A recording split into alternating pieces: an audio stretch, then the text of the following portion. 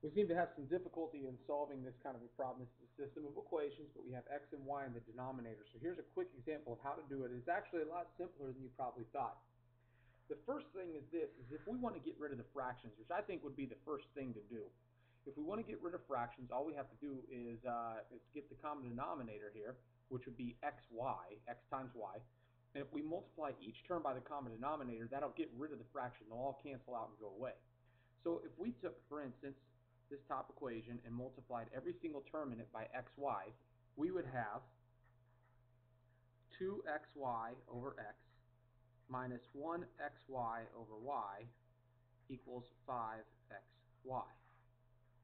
That may seem kind of silly, but what we notice is that the x's go away here, the y's go away here, so essentially it becomes 2y minus x is equal to 5xy.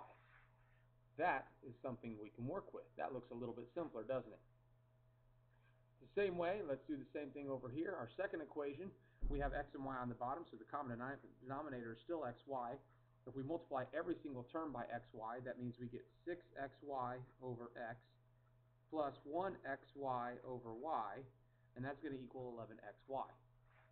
Now, we notice once again, the x's cancel out, the y's cancel out, and we're left with the equation 6y plus x is equal to 11xy. Now, you might notice then, that's an elimination problem. The x's, if I add these up vertically, starting on the right, if I add everything to the right of that dotted line, if I just do that vertically, I end up with 8y is equal to 16, let's try that again, 16xy. Now, I can divide both sides by y,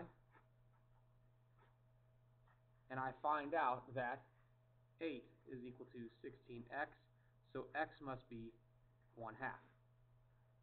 Once I get that, I can substitute into, say, this equation right here. If I know that x is 1/2, I know then that 2y minus 1/2 is equal to 5 times 1/2 times y. That tells me then that 2y minus 1/2 must be equal to 2.5y. If I subtract 2y from both sides, I get negative 1/2 is equal to 1/2 of y, which means y must be negative 1.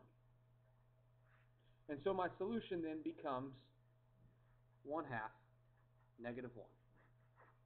See, that wasn't so bad, was it?